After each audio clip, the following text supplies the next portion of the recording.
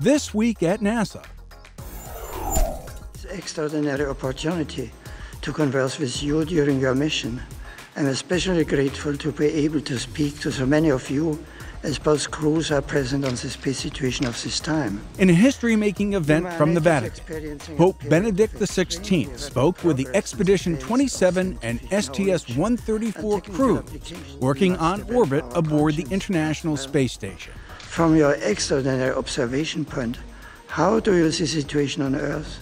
Do you see signs or phenomena to which we need to be more attentive?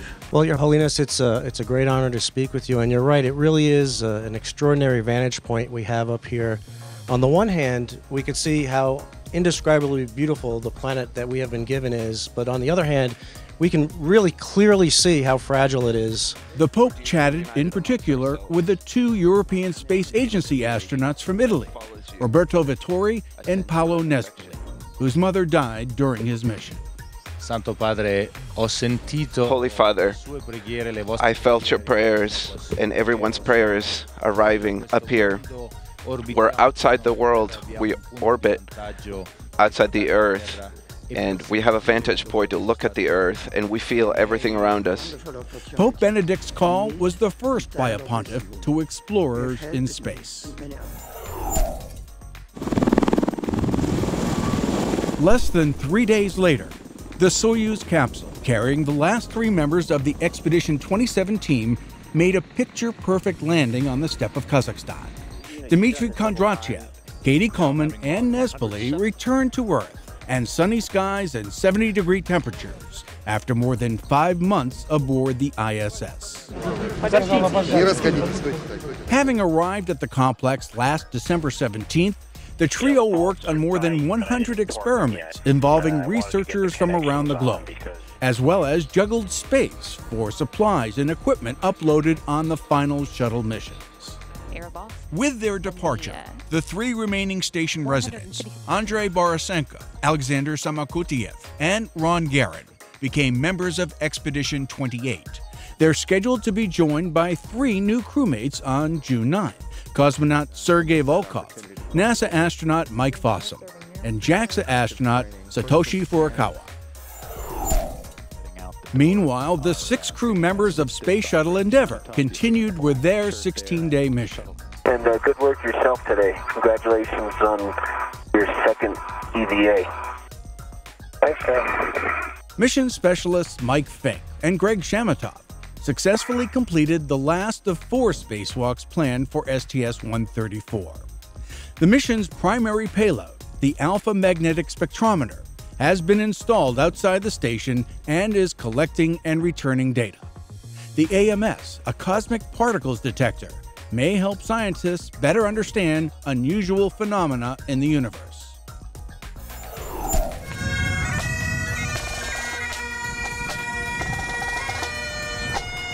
Miami-Dade Police Department Director James Loftus presented Kennedy Space Center Director Bob Cabana with the U.S. Honor Flag at a special ceremony at the KSC Visitor Complex. The flag will be prepared to fly aboard Shuttle Atlantis on its final mission in July. I think it's a real privilege for us to be able to take it aboard Atlantis and bring it home safe. It says a lot. The U.S. Honor Flag has traveled throughout the world honoring police officers, firefighters, members of the armed forces, astronauts, and other heroes who lost their lives while serving their communities and country. NASA Administrator Charles Bolden welcomed to NASA headquarters in Washington the 85 winners of the Presidential Award for Excellence in Mathematics and Science Teaching. The award recognizes teachers at the kindergarten to 6th grade level. And I want to congratulate all of you on the exceptional achievement and your recognition on the part of the President. President Obama's Educate to Innovate campaign aims to strengthen the nation's teaching of science, technology, engineering, and math, the STEM disciplines, by preparing 10,000 effective science and mathematics teachers over the next decade. The administrator delivered the keynote speech at Southern University spring commencement. Speaking to an audience of thousands, Bolden told graduates that challenges in their future will present big opportunities for them to do great things. He congratulated Southern University as one of the top 10 producers of African Americans with undergraduate degrees in engineering and nursing, and encouraged graduates to consider careers with NASA. I hope you're optimistic about the future, because I am. It's been my observation that students who are just starting their college careers or wrapping them up right now are excited about the future. I am hoping I'm right about all of you. That's a question. Are you excited about the future? Okay. Located in Baton Rouge, Louisiana, Southern University and A&M College is a historically black institution created in 1890. Its goal is to provide students with a high-quality global educational experience, to engage in scholarly research and creative activities, and to give meaningful public service to the community, the state, the nation, and the world. And now, centerpieces. The gates have just opened. People are filing in. The JPL Open House is a time-honored tradition. Once a year, one weekend in May, the lab throws open its gates and people come. We have tried lots of different mobility systems. We tried 4 wheels, 6 wheels, 8 wheels. More than 38,000 people stopped by over 2 days, not including an additional 27,000 who viewed the open house remotely via Ustream TV. I'm Gay Yee-Hel. Next to me here is Christopher Harris, and had their chat questions answered by a real NASA scientist or engineer. Athlete has rubber wheels because it's just a prototype. Folks got to see a real Mars rover, Curiosity, before it's packed up and headed for Mars in November. Is it bigger than you thought? I thought it would be like 6.8 feet. They felt what it was like to be run over by a rover and drive a robot with their own hands. For 2 days, people shared the excitement of exploration.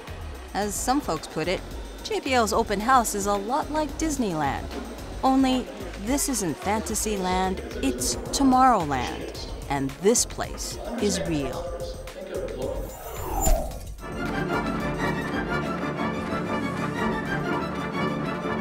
The John F. Kennedy Center for the Performing Arts in Washington hosted a special concert honoring its namesake and American achievements in space exploration. Human Spaceflight, The Kennedy Legacy, featured a series of selections performed by the Space Philharmonic under the direction of Émile Decaux.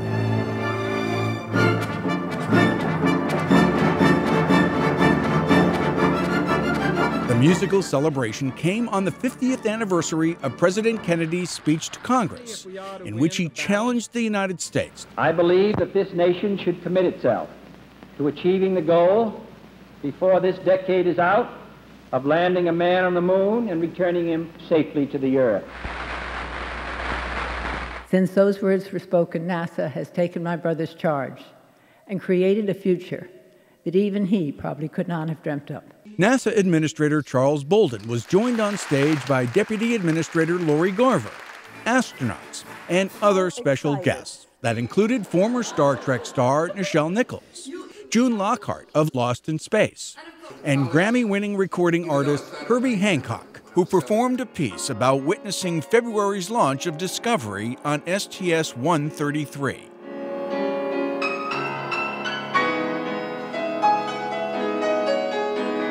Also performing were several local high school musical groups and the Soldiers Chorus of the U.S. Army Field Band.